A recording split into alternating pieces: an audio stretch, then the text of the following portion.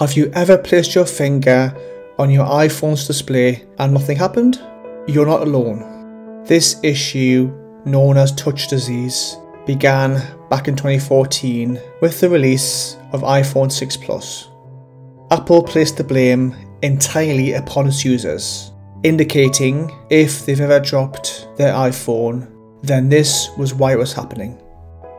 iFixit, on the other hand, claimed it stemmed from a design flaw regarding the improper soldering of two touchscreen controller chips.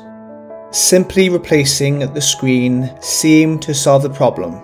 However, doing so came at the cost of the user. Insiders claim that Apple knew about this problem prior to its iPhone release, which prompted a class action lawsuit against Apple in the US.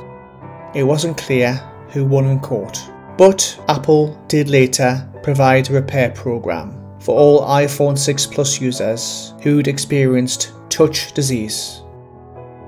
So that's the story behind touch disease and why customers were experiencing issues with their displays. Thanks for watching, and I will see you in my next video.